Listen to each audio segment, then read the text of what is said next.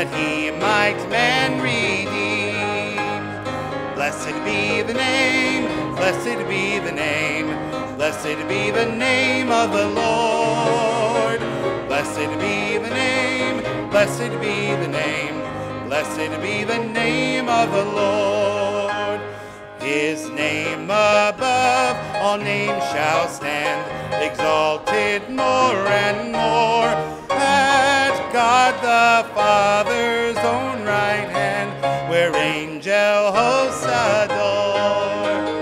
Blessed be the name, blessed be the name, blessed be the name of the Lord. Blessed be the name, blessed be the name, blessed be the name of the Lord. His name shall be the Counselor, the mighty Prince of Peace, of all earth's kingdoms conqueror, whose reign shall never cease. Blessed be the name, blessed be the name, blessed be the name of the Lord. Blessed be the name, blessed be the name, blessed be the name of the Lord. Amen. So glad you're here this morning. Excited to see what the Lord's going to do. Let's go to the Lord in prayer. Heavenly Father, we sure do love you. We thank you for the day. We thank you for the opportunity to come to church this morning. Lord, we ask that you'd be magnified through song and through preaching and through fellowshipping. We sure do need you in your Son's name. Amen. Thank you. You can be seated. All right, turn to number 391. And if you want to put your finger in 237, we'll go there last. But 391 for now.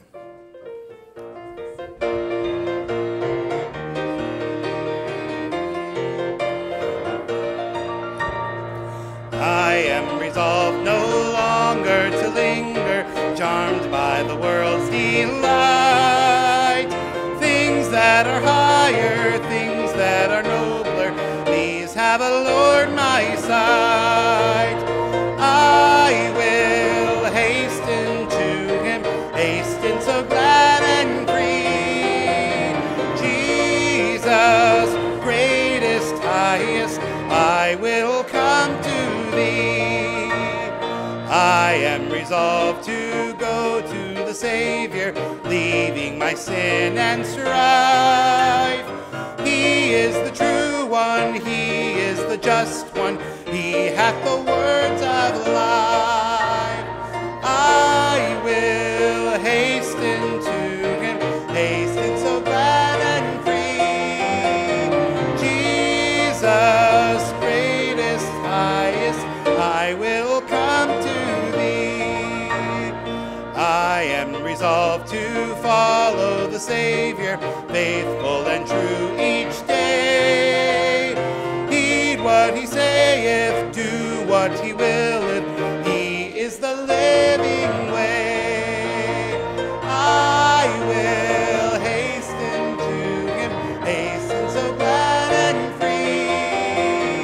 Jesus, greatest, highest, I will come to thee.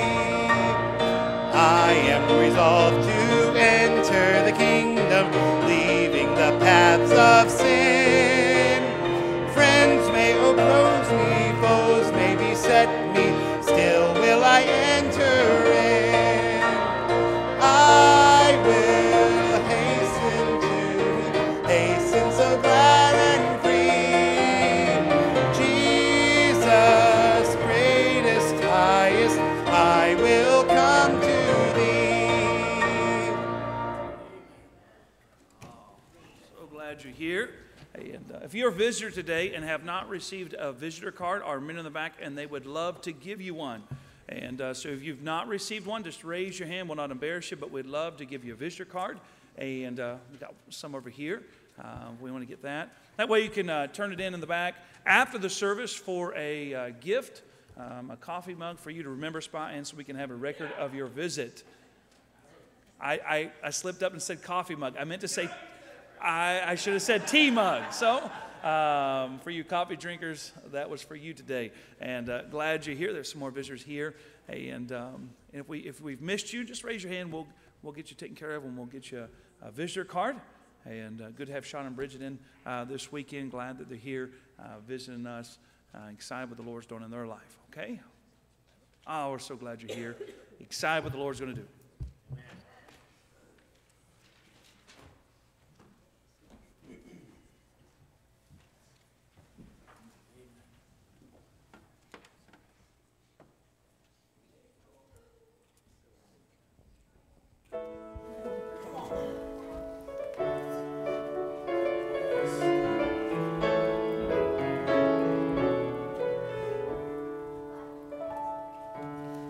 Israel's deliverer, divider of the sea, the conqueror of Jericho, Jehovah set them free. Some think of these as fables with no relevance today, but God's past power never passed away. The great I am still is. The heavens and the earth are His. He's the merciful and mighty, forever holy. In everything we must remember this: the great I am still is.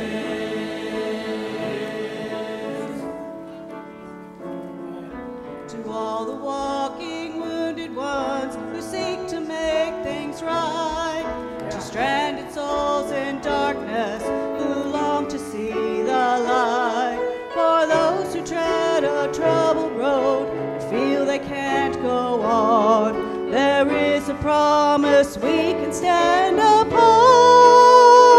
The great I am still is. The heavens and the earth are His. He's the merciful and mighty, forever holy. In everything we must remember this: the great I am still is.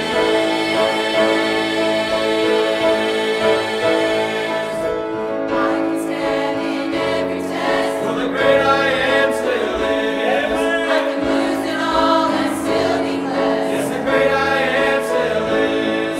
I'm a sinner saved by grace For because the great I am still is. I'm not today what I once was. The great I am still is. The great I am still is. The heavens and the earth are His. He's the merciful and mighty, forever holy. In everything we must remember this: the great I am still is.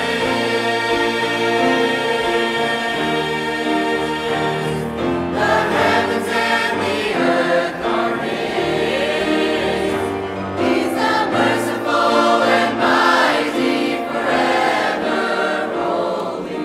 In everything we must remember this.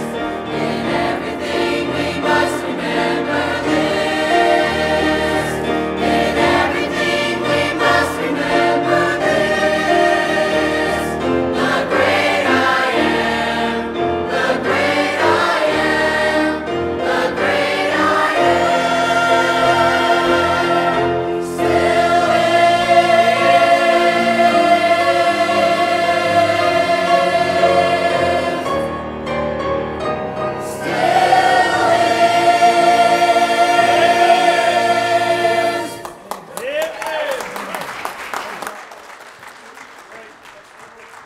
All right, stand with me, please. Number 237. We're singing on that first verse and have a time of fellowship with one another.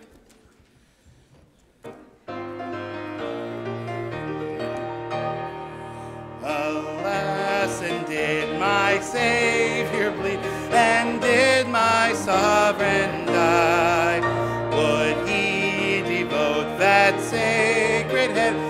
such a worm as I.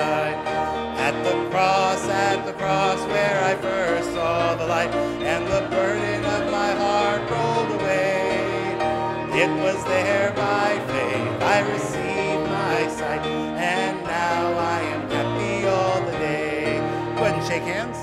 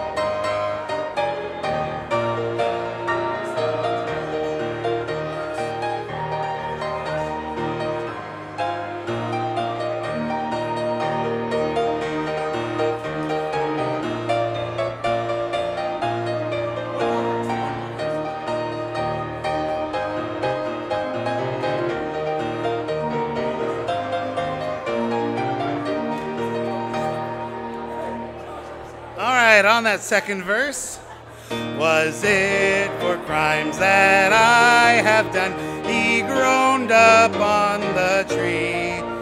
Amazing pity, grace unknown, and love beyond degree. At the cross where I first saw the light, and the burden of my heart rolled away. It was there by faith I received my sight, and now I am happy. Oh, on the third. Well, might the sun in darkness hide and shut his glories in, When Christ the mighty Maker died for men, the creature's sin. Sing it out. At the cross where I first saw the light, the burden of my heart rolled away. It was there by faith I received my sight, and now I am happy all the day. But drops of grief can ne'er repay the debt of love I owe. Here, Lord, I give myself away. 'Tis all that I can do. At the cross where I first saw the light, and the burden of my heart rolled away. It was there by faith I received my sight, and now I am happy all the day. Amen. Great singing today. Luke chapter 9 this morning. Luke chapter 9. And I do want to echo what Brother Bussey said. Thank you so much, visitors, for being here. Great to have you all. And also, it's a yearly tradition around here, but Mr. Scott, Brother Buddy's father, birthday boy, 83 years old. When you get to be a certain age, you're proud of it. Amen. And my dad is 81, and he and my mom drove down to see Brother Nick this week. And they FaceTimed me and texted me all day Thursday and Friday, kept getting lost. And that dad never got lost before. And I think they added 3 hours another trip, but they finally made it down there, and they're going to a liberal church this Sunday. So pray for them. They're used to hard preaching and all good preaching, but they're going to have a rough day with Brother Nick preaching all day. But no, they're down there in Texas, where the weather's the same as it is here, praise God. Amen. My brother usually rubs it in. I'm like, it's the same right now. So happy birthday, Brother Mr. Scott. And buddy, it's so good to see you and your family out as always. Appreciate you being here today. And then Sean and Bridget, Brother Bussey already mentioned them, and good to have them here. I preached to them when they were teenagers. Now they're married. They got plans for having 12 kids, and just real excited about their future and all that good stuff. So, amen. Luke 9, verse 49. Luke chapter 9, verse 49. The Bible says this. And John answered and said, Master, we saw one casting out devils in thy name, and we forbade him, because he followeth not with us. Jesus said unto him, Forbid him not, for he that is not against us is for us.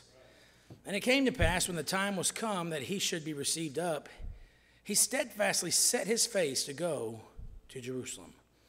You may be seated, and at this time we have a special, and I believe someone is signing for the special today. So that'll be a blessing. Sandy Street's going to be signing it. That's exciting. Great song choir. Appreciate that so much. And this time we'll have our special thing.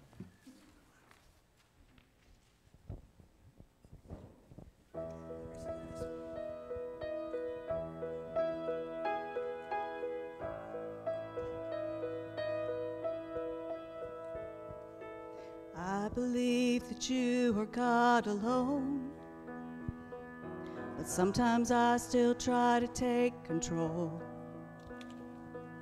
'cause I get scared when I can't see the end, and all you want from me is to let go. Your parting waters, making a way for me. You're moving mountains that I don't even see. You've answered my prayer before I even speak. All you need for me to be is still. I bring my praise before I bring my need, 'cause there's no fear you've not already seen. I rest my heart on all your promises, 'cause I have seen and know your faithfulness. Your parting waters, making a way for me. You're moving mountains that I don't even see. You've answered my prayer before I even speak. All you need for me to be is still, and know that you are God. Be still, and know that you trust that you are. Parting waters. You whispered my name. You've answered my prayer. You're moving mountains. You're parting waters, making a way for me. You're moving mountains that I don't even see. You've answered my prayer before I even speak. All you need for me to be is still. Be still.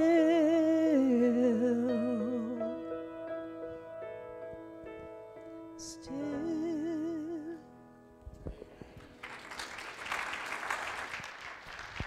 Amen.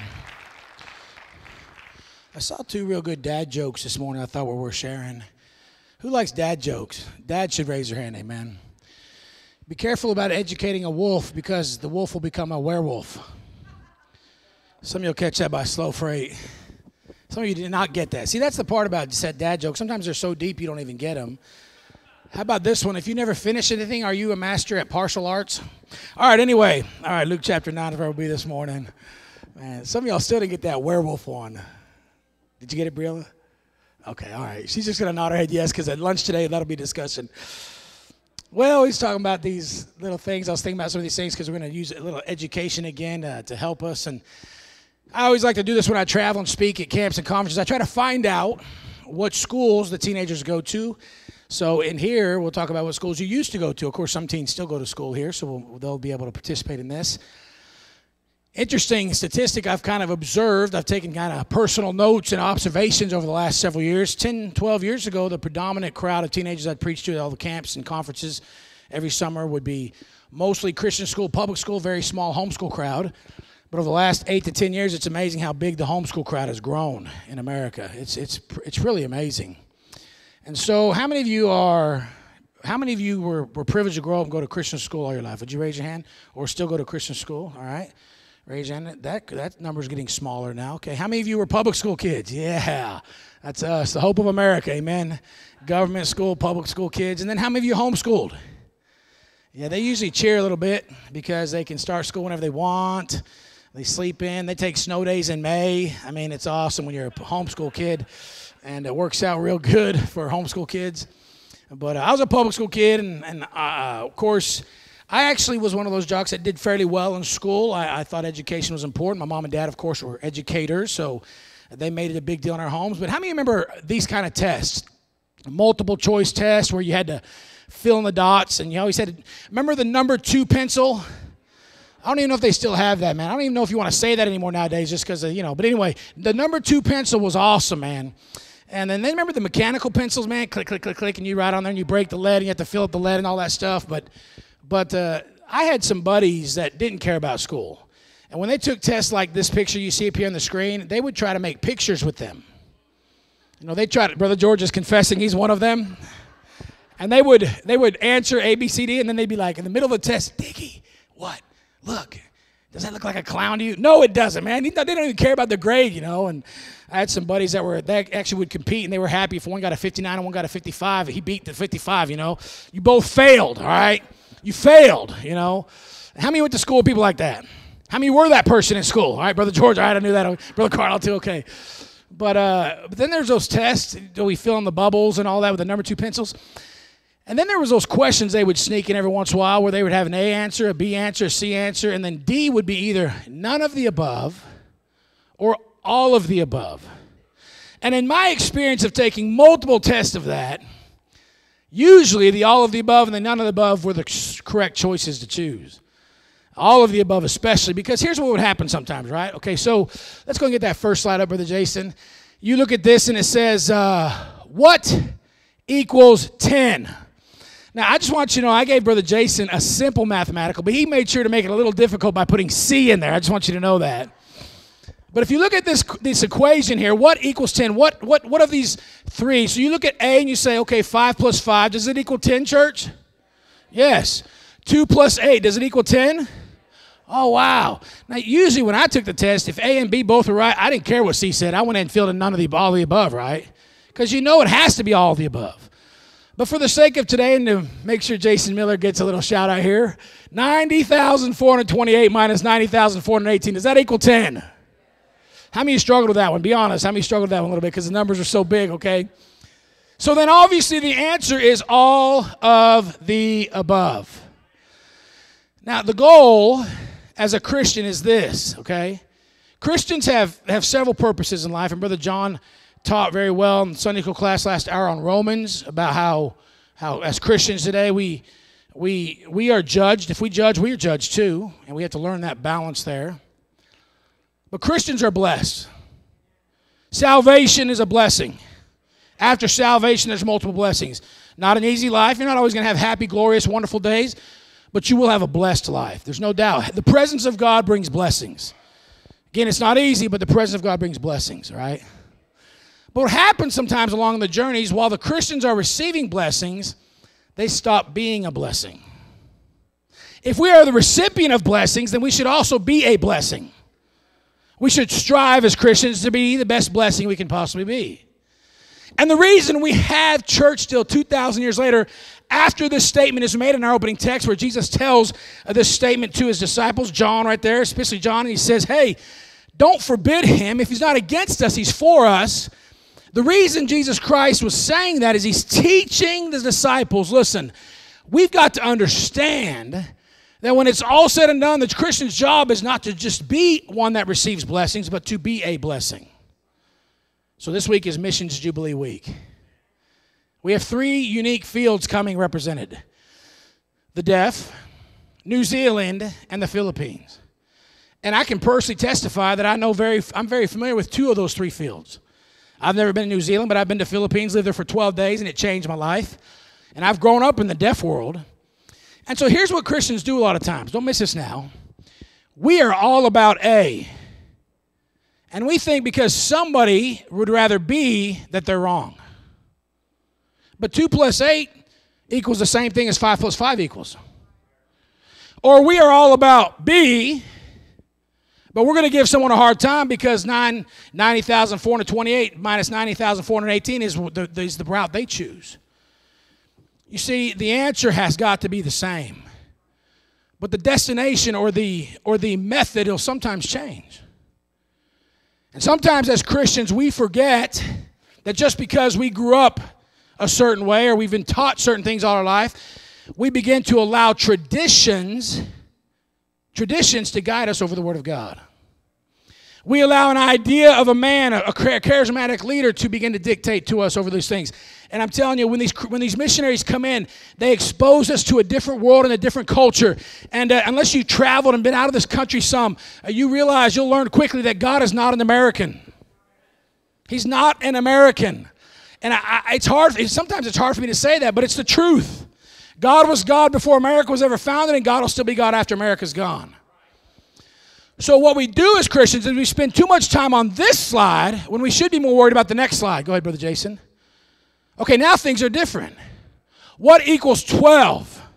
All right, church, help me out with this. A, 5 plus 7, is that 12? Yes, it is. B, 8 plus 6, is that 12? Oh, no, it's not. C, 90,426 minus 90,418. Brother Jason's my regular math buff. We both love math. Math was always our favorite subjects. Is that equal 12? No. So instead of the first slide where we're constantly trying to correct people who are still getting to the same destination, the same answer, we should be more concerned with this slide, making sure that people hear the truth that helps them get to the answer. You see, we're living in a society today where we're being taught that all roads lead to heaven. That's this slide. That's not correct.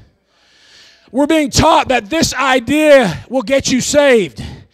A man's idea, a belief system, a baptismal tank, a priest, a pope, a certain religion. You're a Catholic, you're a Baptist, you're a Methodist, you're a Lutheran. No, that's not correct. We have to find out what God says about it. And we actually need to start caring again what God says. Shame on Representative Nadler last week, congressman from New York who said, the will of God is of no concern to this Congress. If that man had read his Bible, he would learn that you better be concerned with the will of God. And America has been blessed as a country because there was many leaders down through the ages that did care about the will of God. Or as I preached before, they actually cared what God thought about things. You see, as missionaries come in this week, we understand that the things they have to do in the Philippines will be different than the things they have to do in New Zealand. Will have to be different than the way they reach the deaf. It'll be different than the way they do in the United States of America. And I think sometimes we take it for granted because even in this own church here, down through the years, some of you have said, wow, the deaf, they don't seem to really pay attention during music, during song services. And out of respect for you all, I've told them many times, the hearing would appreciate it if you would pay attention to songs. And they go, okay. And guess what happens in the next service? They don't. They chat and talk. It's a different culture. But see, it's easy for us to sit here and say, well, they should be. They can't hear the song. You understand that my 81-year-old dad has never heard his granddaughters and grandsons sing. Never. Never. He's never heard a piano. He's never heard that choir special we just sang a little while ago. Never heard it one time. So be a little easy on him when he doesn't appreciate music like we do. And I think sometimes as Christians, we get so obsessed with that first slide because they can't do it 7 plus 3. We've always done it 2 plus 8. It can't be different. We've always done it 2 plus 8. 7 plus 3 is still 10. You'll be okay. And we need to be more concerned with this slide because it's not all of the above. And it's not C. And it's not B.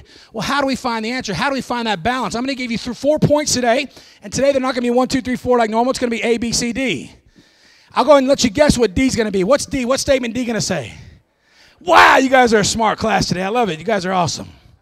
So the mission verse for the message today, the mission statement, the goal that Jesus wants us to get to is John 3:16. For God so loved the world that he gave his only begotten son, that whosoever believeth in him, whosoever means people in New Zealand, Philippines, deaf, anywhere, believeth in him should not perish but have everlasting life. The Christian life is ultimately about some B's that I'm going to give you today. And number one, it starts with, what does the Bible say about it?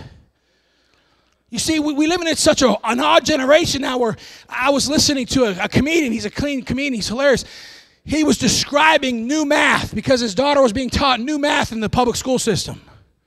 And how it's offensive to tell a kid if he happens to write down 2 plus 2 equals 5, he doesn't want to offend him. Well, let's teach him a new math way to make sure he finally understands. We don't want to offend him. No, here's how you deal with that. 5's the wrong answer. Change it to 4 and learn it the right way next time, or you won't get credit for it on your test. And can I tell you something? We have got to get back to finding out what the Bible says about things. What does the Bible say about things? As preachers, as dads, as husbands, as wives, as mothers, as Christians who should be striving to be a blessing in the midst of receiving all the blessings, let's find out what the Bible says. In John chapter 1, verse 1, in the beginning was the Word, and the Word is with God, and the Word was God. Hey, it's the final authority today, right here, the Word of God. My opinion does not matter. My traditions don't matter. If the Bible says something contrary to my tradition is wrong and the Bible is right. What does the Bible say about marriage?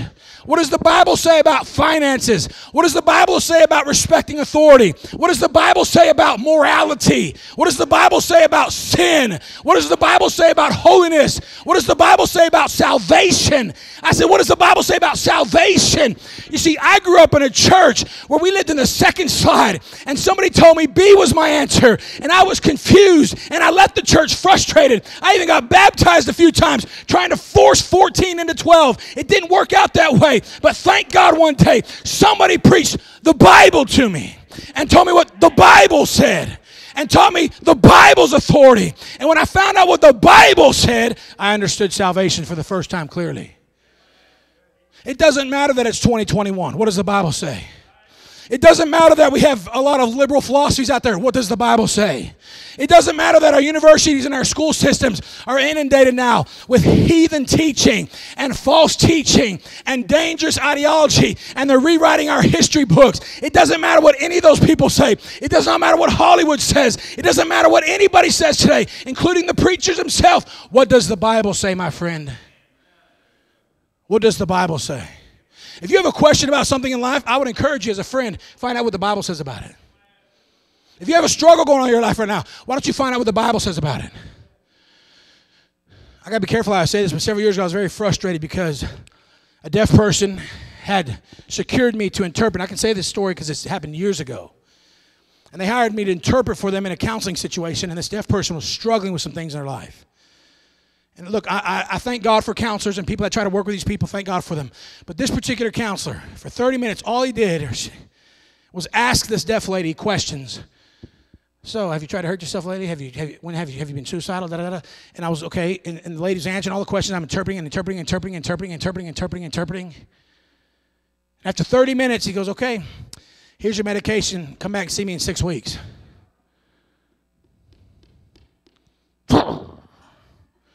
So I walked out the front door with this deaf lady, and I said, ma'am, I'm off the clock now. I'm not an interpreter anymore.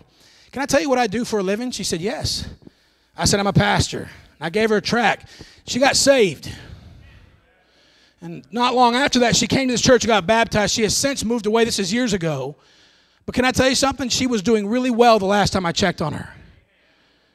I'm not saying these counselors don't do the right, but listen, I'm telling you, the problem with that situation is this. The counselor never one time wanted to find out what the Bible has to say about it. Well, you got to keep the Bible out of stuff. Yeah, that's our problem, my friend. Thank you. You just proved the problem in America. Separation of church and state. Thank you. That's the problem in America. And by the way, our founding fathers, when they crafted that statement, never intended for separation of church and state to mean that this church could not be involved with the state. It meant for the state not to be involved with the church. That's what they said. What does the Bible say? I've been preaching this book for a long time, my friend. I've been studying it for a long time. I've learned this. If you live by the Bible, you won't live a perfect life, but it's amazing how things work out better when you live by biblical principles. Can I make a declaration today? The Bible works. The Word of God works. In the beginning was the Word, and the Word is with God, and the Word was God. I'm having problems in this area, preacher. Okay, we want to help you, but let's go find out what the Bible says. Thank God the Bible still speaks loudly today. Unfortunately, many are trying to conceal it and hide it. They think the government has better plans and better ideas. No, sir. No, ma'am. The Bible still works today. The Bible still works. A, to be a Christian, that's a blessing. Is A, the Bible, the right answer? Yes, it is. All right, let's go to B. This is important. Balance is on there. Oh, balance. Oh, okay. See, a lot of times we will only circle A and forget about balancing the Bible in our lives. This is where people take one phrase out of a verse and build a whole doctrine or cult or religion on it and totally disregard every other part of the Bible. It's balance, my friend. Look with me here real quickly in John chapter 1, verse 14. Jesus became the epitome of balance. Jesus promoted balance. He was a balanced man. The story of his birth, to the story of him being 12 years old, to the story of his activities while on earth, to his crucifixion, and to the resurrection, and to his ascension, and to the teachings he laid out for the disciples, all present a beautiful biblical balance of living. It's so important to stay balanced, my friend. Here it says in John 1, verse 14, again, verse 1 is the key verse. That's A. In the beginning was the Word. The Word was with God. The Word was God. Jump down a few verses. Verse 12, I love that. To them he gave you power to become the sons of God. Hallelujah. Verse 14, and the Word was made flesh, and dwelt among us, and we beheld his glory. The glory is of the only begotten of the Father. Here it is. Look at this beautiful balance. Full of grace and truth. Grace and truth. All right, go back to the first slide, brother. Actually, no, you can stay here. If you want to get to 12, 5 can't do it by itself. 5 does not equal 12. If you want to get to 12, 7 won't do it by itself. 7 does not equal 12. But wait a second. Watch this now. 5 and 7 make 12. 5, listen, and 7 make 12. You see, Christianity today has become lopsided. We want all grace, but no truth. You're not going to get to 12. We want all truth and no grace. You're not going to get to 12. It's a beautiful balance. You see, Jesus Christ lived that balance beautifully. Watch this now. Jesus Christ, when children were running to him one day, and the disciples had fallen into that Pharisaical celebrity trap where he's a somebody, and Jesus was a somebody, no doubt. And we have to shoo these kids away. Jesus said, no, stop. Suffer the little children to come unto me. And everybody observing that day would say, wow, What a gentle, kind man. What a soft, tender, compassionate man. But in the same Gospels, which, by the way, this story is recorded 4 times, one day he shows up in the temple, and there's some people selling stuff in the temple. And Jesus said this, "Oh, no, you didn't." And he went out and made a whip. And he came in and threw the tables over. And he whipped people out of the temple. And people observing at that time would have said, "Oh, my soul, what a ferocious man who's out of control and has..." No, Jesus was the perfect balance. He was the perfect picture of balance. He knew when grace was necessary, and he knew when truth was necessary. He knew when it was time to smile and be compassionate, and he knew when it was time to stand up and be firm. And Christianity is so lopsided today, the world can't even recognize it anymore. And the world sometimes says, "I want to get to 12, but all they see is 5, and they can't get there. I want to get to 12, and all they see is 7, and they can't get there." It's balance. Ephesians 4 makes a statement, one God and Father. 2 Peter 3 verse 18 makes this statement, grow in grace and the knowledge of our Lord and Savior. The Holy Spirit's called the Comforter in John, and the Convictor. What's the significance of that? Watch this now. Balance. As God, He's holy. As God, He's full of wrath. As Father, He sent His Son to die on the cross for us. Every knee shall bow and every tongue shall confess that Jesus Christ is... Say it again. Why didn't they put Savior there? Because it's a different verse. It's a different purpose at the time. That's the balance side of Jesus, whereas Lord, every knee's going to bow. Every tongue's going to confess. That's the Lord side. But the Savior side said, "Today thou wilt be with me in paradise." The Savior side says, woman, behold thy son. Son, behold thy mother. That's the Savior side. The Lord side did clean out the temple. The Savior side, suffer the children to come unto me. Wow, what a balance in the Holy Spirit of God. Can I testify today? We don't talk about the Holy Spirit enough in our Baptist churches like we should. It's almost like we're afraid to talk about Him because the Pentecostals or Charismatics have a monopoly on Him. Let me tell you something today. Blessed be the Holy Spirit of God who indwells me and keeps me. And there's many times He convicts me when I'm doing wrong and He makes me feel bad, and He should. That's His job. And as soon as I repent and get right, He comforts me again. What a balance God has today. And in the midst of that Godhead, we need to implement that, because there's a side of me that needs to be the father who's not afraid to look at my 4 children and say, "No." And then there's a daddy side who says, "Hey, let's go get some ice cream because you did really good in that basketball game. I got a good grade on that test, and I'm so proud to be your daddy." Balance. We need that desperately in America today. You can still be firm and stand for the truth, but love people while they're doing that. In fact, can I tell you, we preached it a few weeks ago, love demands truth and truth needs love. It is the and of the equation. You can't do 5 and get 12. You can't do 7 and get 12. But grace and truth get you Jesus. The beautiful balance. A, Bible. B, balance. Boy, those are right. Let's go and skip to D, right? No, let me just go and give you C anyway, because Brother Jason really worked hard on that equation to put up there for C. So let's go back to the first slide. First slide. Thank you, Brother Jason. I love it. He's just such a good job up there. All right. Look at John chapter 8. John chapter 8. One of the keys to true, genuine Christianity, and I don't even want to use this phrase, but one of the selling points of Christianity, and I shouldn't even use the word selling point, but you know what I mean when I say that, is you experience true freedom, true liberty. True Christianity is not bound by law, but true Christianity also isn't so much freedom or liberty that you practice what the Bible calls licentiousness. There's a grace movement now that teaches Christians you can do whatever you want, whatever you want. God still loves you. He will still love you, but if you do whatever you want, you're not going to be happy. You're just not. As a father, I'd be a pitiful father if I told my 4 kids as they were growing up, "Kids, I got good news for you. You can do whatever you want. You can sleep whenever you want. You can eat whatever you want. You can watch whatever you want." I don't think my 4 kids would be in church today loving Jesus like they do. But there's still a balance there. And if you get the Bible right and you get the balance right, you get the blessing right. See His blessing. And the blessing is liberty and freedom. Watch what the Bible says in John chapter 8. Jesus is faced with a lot of harassment at this point in His ministry. 2 chapters before, one of only 2 times that John 6:66 shows up, or 6:66, chapter 6, verse 66 shows up in the Bible. Again, I'm on numbers today. It's interesting. You can look it up. John 6:66. John chapter 6, verse 66. says that people left Jesus. They literally abandoned him. Interesting that that verse says that. And then Jesus turns to Peter and says, will you go away also? And Peter makes a beautiful statement or asks a beautiful question. To whom shall we go? Thou hast the words of life. Peter made a powerful decision that day. It was statements like that that made Jesus say, Peter, you will preach the day of Pentecost. You have no clue right now, but you are going to preach when I'm ascended, and 3,000 people are going to get saved one day.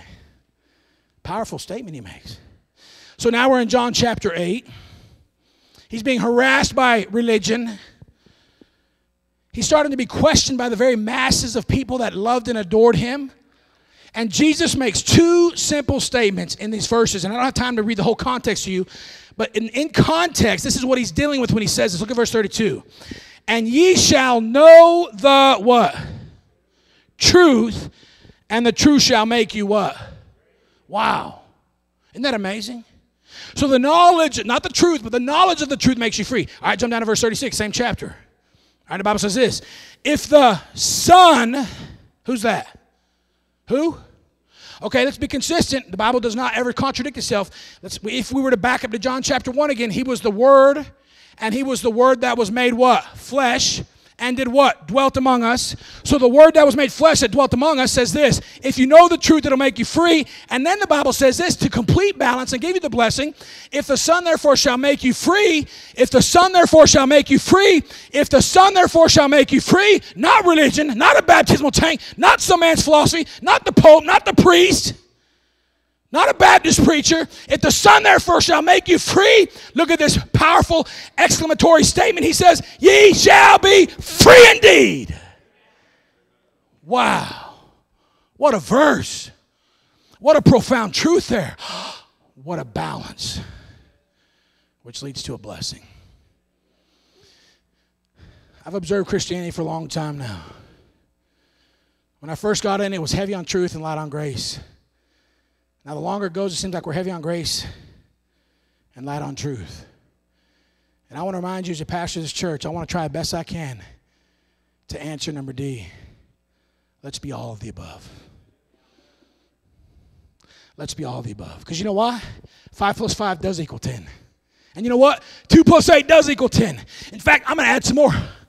6 plus 4 equals 10. 7 plus 3 equals 10. 9 plus 1 equals 10. Isn't that amazing? Oh, and Brother Jason, 90,428 minus 90,418 equals 10. Ha! All of the above. Christianity needs a genuine revival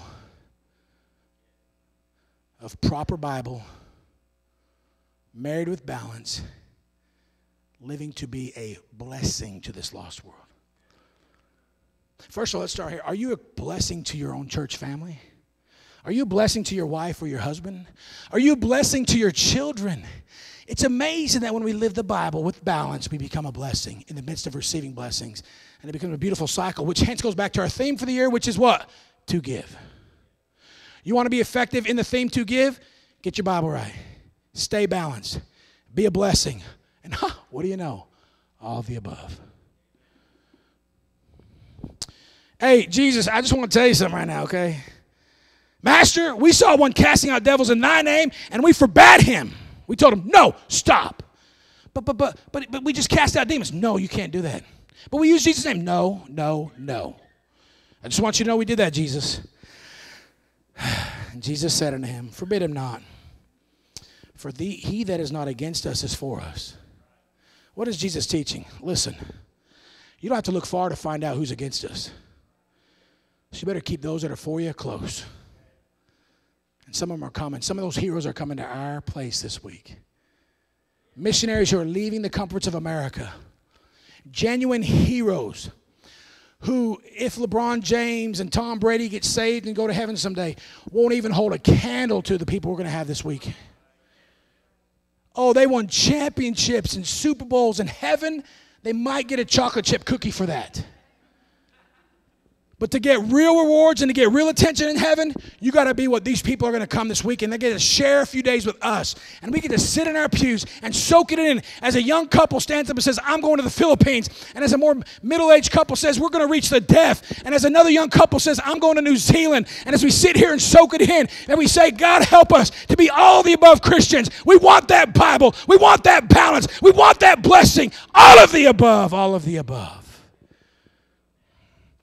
And in the midst of that cycle, we can reach people for the cause of Christ. And we can see our children carry on what we're teaching them, and our grandchildren, and our great-grandchildren, until Jesus comes. Because here's the deal. If you answered that question on the test we took back in the day with the number 2 pencil, did I already cover the number 2 pencil? Number 2 pencil. Isn't it? Is this a bad testimony when my eraser always ran out before the pencil did? That's a bad sign, isn't it? I'm just saying. Number 2 pencil. If I would have said I like 5 + 5 and scratch that, it'd have been wrong on the test. Because B was right, C was right, which made D the right answer for that particular question. Church, all the above. Heads about eyes are closed. Thank you for listening so well. Hello, Pastor Randy Dignan here of Bible Baptist Church in Jefferson City, Missouri. I'm going to take a moment and express to you what our main vision and purpose is of this ministry. You see, much of this world today has a question. It's a question that was asked in John chapter 3 by one person. It's a question that is asked by the masses, but when you really think about it, it's really a question we all have to come to grips with, face-to-face with, one-on-one in our lives, sometime in our life. The question is this: where will I spend eternity? And that question was asked by a religious leader by the name of Nicodemus in John chapter 3. He approached Jesus Christ in the middle of the night and had a question about spiritual matters. Well, good thing for Nicodemus. He came to the right person at the right time, because Jesus Christ is the answer in spiritual matters. You see, many of us have questions about that, and man has tried in many of its efforts to answer that question with their own ideas and philosophies. We've tried to come up with ideas on how to get us to heaven, how to confirm our way to heaven. But the fact is, we got to find out what God says about eternal things. And that's why asking Jesus Christ that question is so vital. Because when you ask Jesus a question, you get the answer. And as the question was asked, Jesus answered simply this: ye must be born again. In John chapter 3, that's what he said to Nicodemus, and that's the same thing he says to you and to me, even today. You see, God is God of this universe, but he's not everybody's father. What does that have to do with John chapter 3? Well, think about this. We all have birthdays. We all are physically born onto this physical planet. Or else you wouldn't be able to watch me, or I'd be able to sign to you right now or talk to you at this time. But God, being a spiritual being, knew that though our bodies are temporal, our spiritual part of us, our spiritual anatomy of us, is an eternal thing.